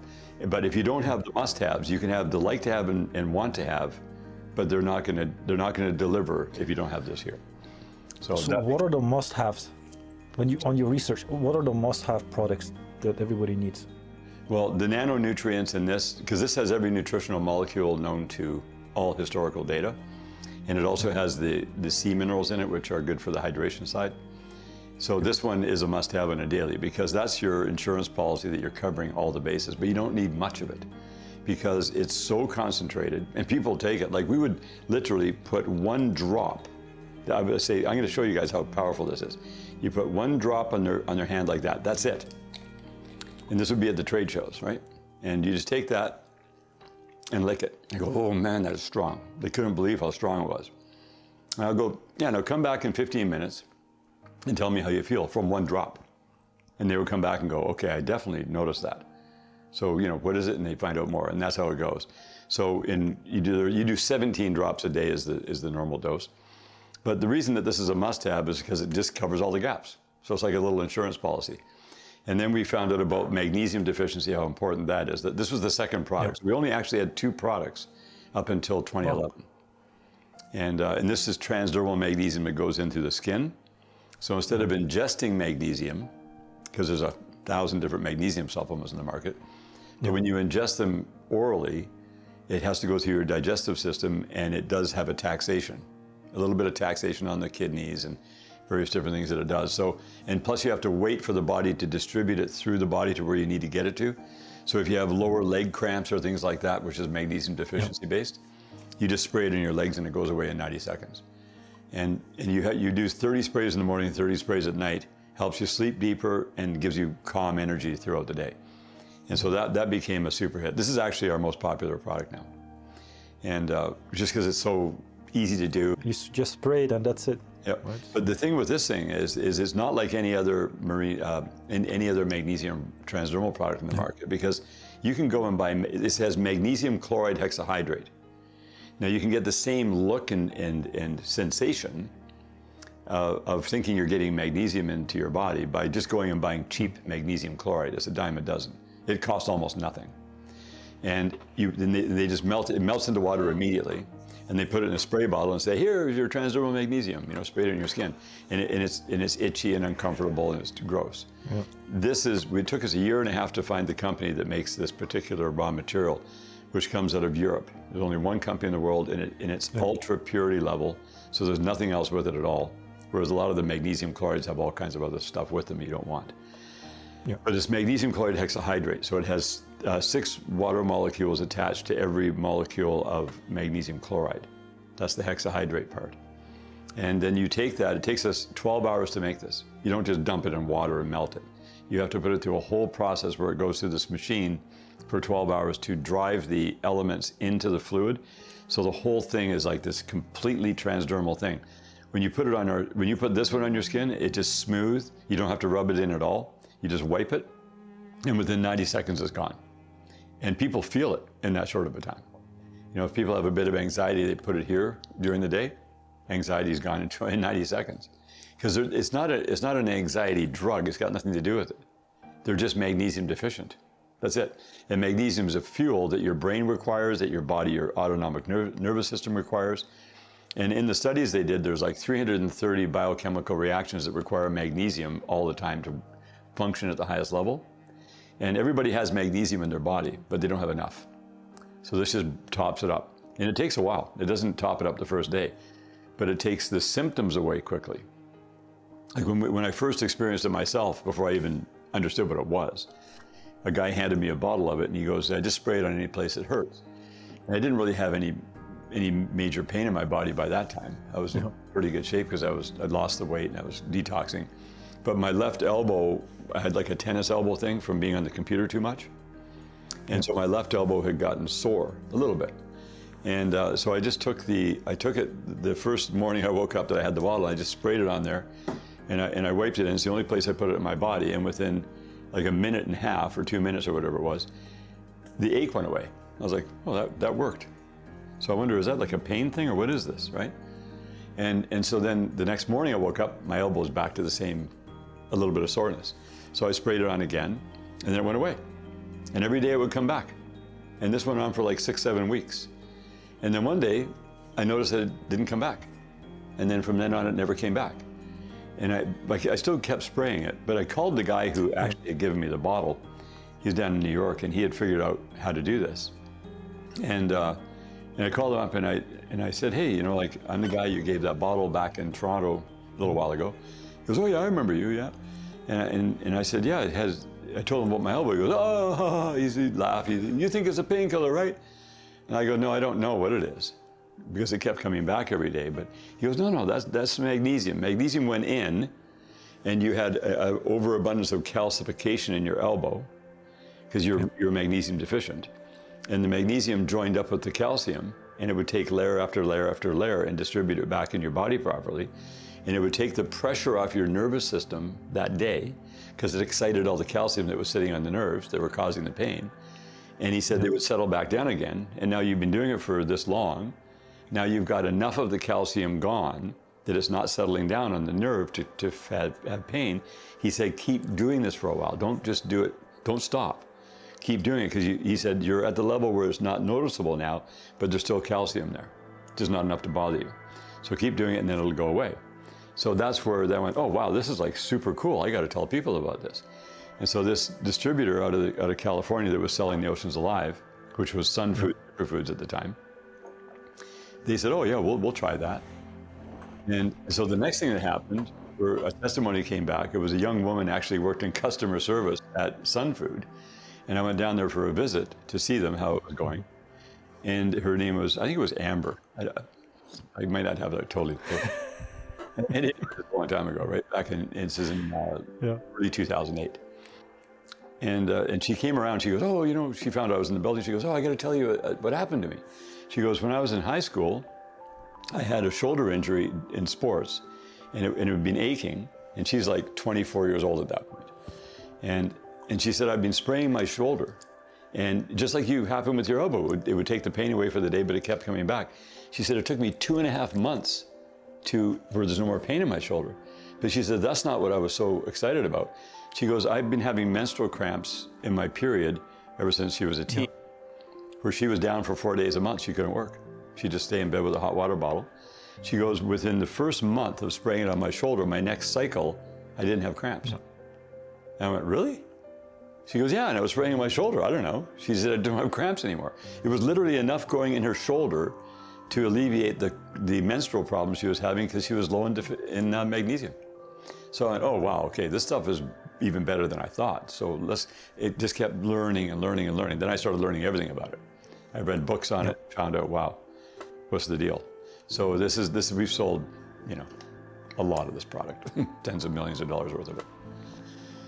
So it's been really good to get that out in the market. And that was the foundation that allowed us to have the money to invest in other things like the seed oils and the detox product like Solaris and the Perfect Iodine. And these were, Solaris, we never came up with this. This was developed at the university level. It's an Ayurvedic blend of rosemary, thyme, and clove. But it's the entire... What does it do? Oh, so yeah, this is a weird one.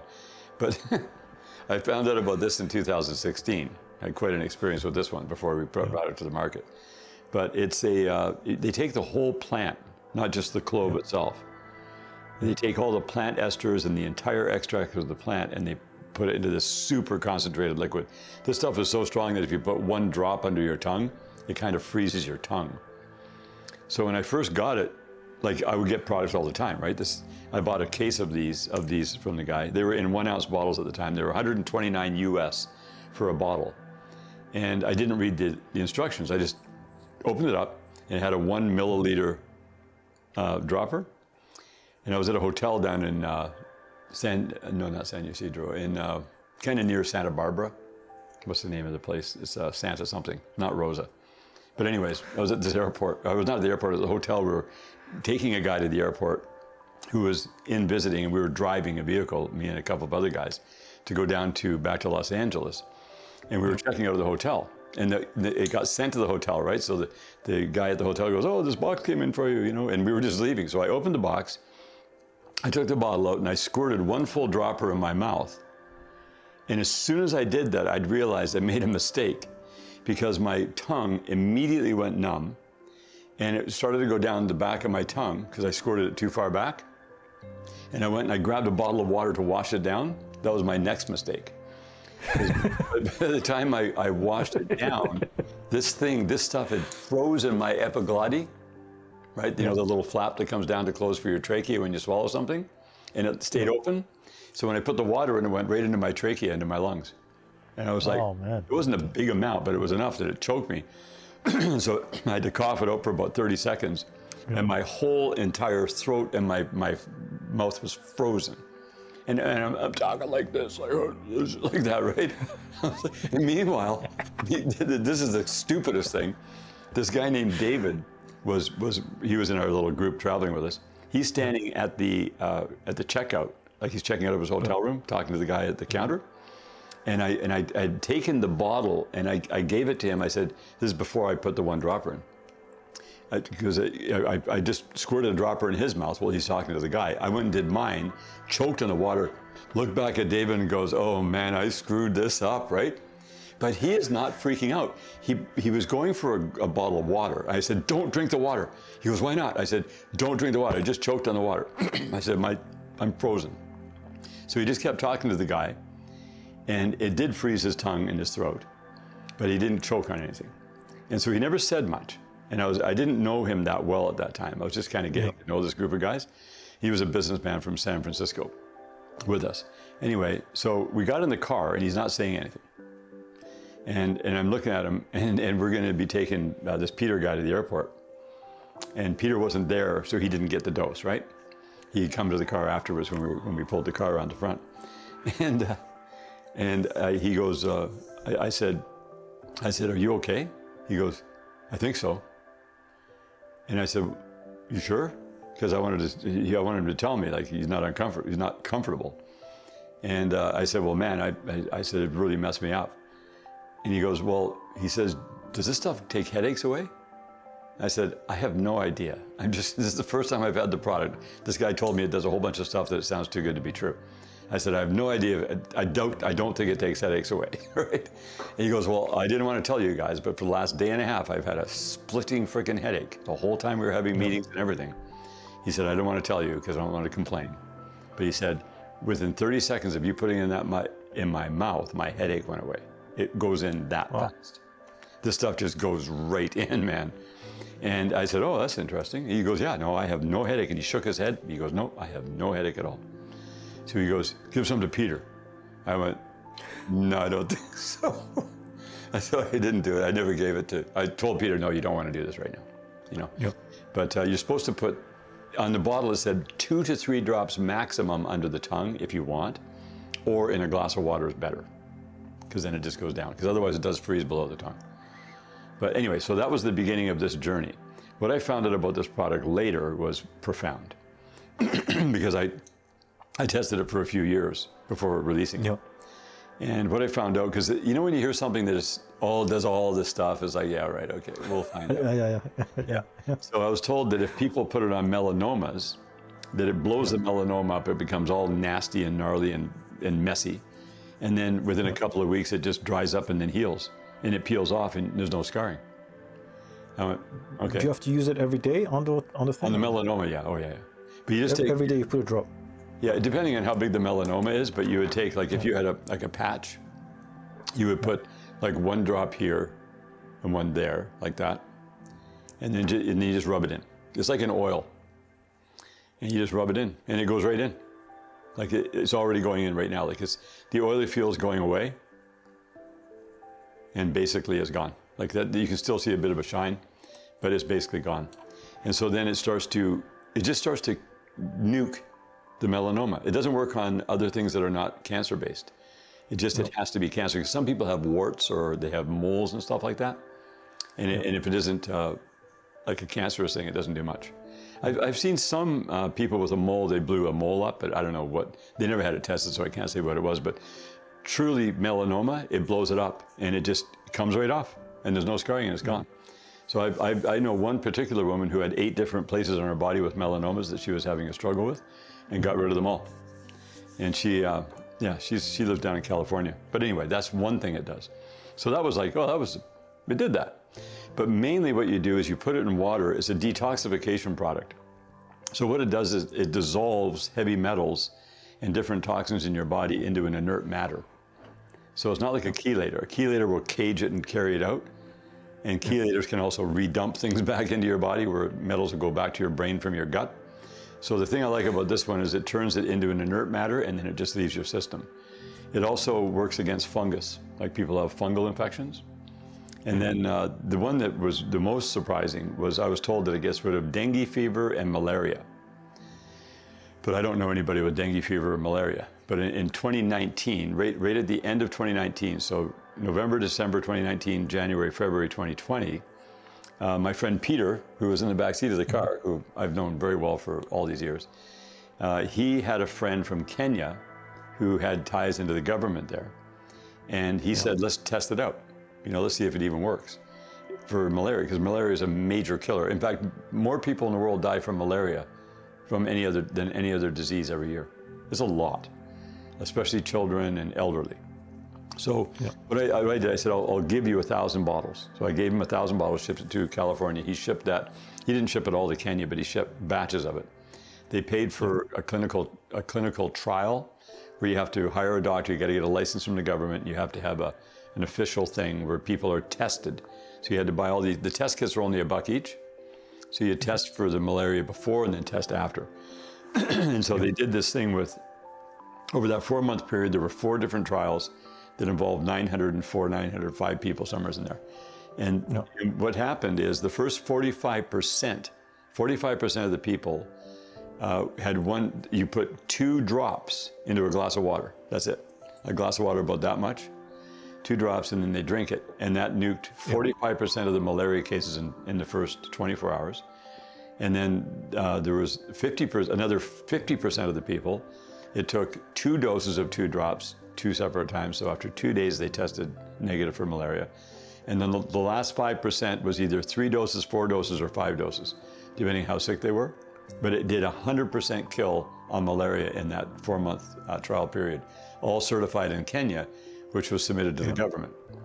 And so Peter said, oh man, this is going to be huge. Like we're going to need hundreds of thousands of bottles to go there. They're going to last for millions of people because it's only 2 drops for 45%. Like it's literally drops, pennies to do it. And so we went through all this red tape. And the more red tape we went through and the more things they asked us for about our company, about the product, and about everything else, it came closer and closer, and we still haven't got the PO for that after all those Because years. it's cheap. That's No, I don't know. I don't know. No idea. It's a political thing of some sort. But somebody's making money somehow, right? So it's always something like, I shouldn't even say stuff like that. We set ourselves up for excitement here. I don't know what the agendas are there. But anyway, we've never sold any down there after all that. But that again opened my eyes up to like, wow, this stuff is like very cool. Everything I was told it does, it actually does. So I've never done a dengue fever test, but apparently it does the same with dengue because it was all tested. This was in a private market before we got it through a tiny group of doctors and naturopaths who were just getting huge results with their patients. So they still do that. But this is now just available to the public. And me telling you this sounds like medical claims, so you got to be really careful. We cannot. Yeah, I will put a disclaimer. I put a disclaimer at the beginning, so we're both safe, right? So none of these blah blah is medical advice, things like that. Yeah. Right. What is the most important lesson that you have learned in your life on this journey? The most important lesson is that my body is my responsibility.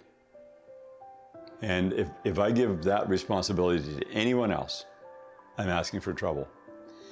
And I learned that I had to increase the amount of care that I had for myself, because I certainly did not care for myself at all. And before I got really sick, I was pretty opinionated, pretty know-it-all, and pretty arrogant. But if you would have told me you're arrogant, you're a know-it-all, I would have said, no, I'm not, So, and I would say things like, you would tell me that you know, you should watch your health, you know, you should eat organic. I go, organic, yeah, right. Everything grows out of the ground, buddy. Don't talk to me about organic. I've seen the organic food is twice as much money. And I would give you that kind of an answer. And you go, you know, you could get sick eating that. Yeah, whatever, I don't care. That's what I would say. Yeah, whatever, I don't care. I would just dismiss you. So that was my mentality. That was my programming. I was a totally unconscious type of person. So when I hit the wall, I found out that I actually cared a lot more than I ever dreamed possible, because now I'm going to have my body removed off the earth. And if my body gets removed, I am not able to interface any longer. I won't be there to help my wife raise the children. I won't be there for the people who are counting on me to be there. And I'm going to be out of here at an early age. So I was like, I think I care. I'm going to start to care now. But the problem was I didn't know how to care for myself. I didn't have the knowledge. But I wanted to care, but I didn't know. Like, where do I start? Like, what am I doing that's so wrong? Because I'm doing what everybody else is doing, and that's not helping me. And I am genetically predisposed to an early death if I do things that are not good. Whereas other people can do things that are not good for a lot longer because they have stronger constitution. I don't have a strong constitution. I had to build a strong constitution. So today I have a super strength constitution based upon learning how to take care. So when I found out about being careful, full of care, I was always going to have to care more. Like, I don't care for myself enough now today. I know that I'm going to learn more about how to take more care for myself. So it's an ongoing journey. It's like, yeah, I've arrived. No, I haven't arrived. And if we think we've arrived, we're dead. You know, we're dead in the water. So being more careful, full of care for myself, created a curiosity. Well, how do I care for myself? And so that's capacity. So we have a capacity for knowledge, a capacity for learning, a capacity for being taught, a capacity for wisdom, a capacity for experience. And then that gives you the capacity to go, oh, that's how it works. Okay. And then the next thing is I had to earn courage. I had very little courage, because then you do stuff and you suffer, and I don't like that, you know? And so I had to learn to earn courage. And you have to get a bank account full of courage. And the more courage I got, the more I did, the more I learned, oh, that worked actually. Okay, that involved a bit of suffering, that's okay. The results were phenomenal. That stopped a bunch of suffering. So I suffered a little bit to stop a world of suffering. And then that made me get more interested in caring for myself more. So the more you learn how to care for your body, the more skillful you get at that, the more responsibility you can take, and the greater capacity you have to learn, and then the more courage you have to take action. So it's like that. It's like the 3 C's, or they just happen to start with the letter C for some reason. So care, capacity, courage. And you keep building that. Okay, beautiful. Mr. Clark, it was a pleasure to have you on a podcast. I hope you come back again for more. And where can people find out about you, your products, and your social medias? All right, well, to direct people to where they can get the information and also get access to the products, we have a website called activationproducts.com. And we also have a subscription where people can get a newsletter and get information. We also have a membership site being built as we speak. It's not quite ready to go yet, but it's a community that we are now ready to create, to have support mechanisms within the community itself to give people the access to information. I can be found on Twitter, Facebook, YouTube, and Instagram.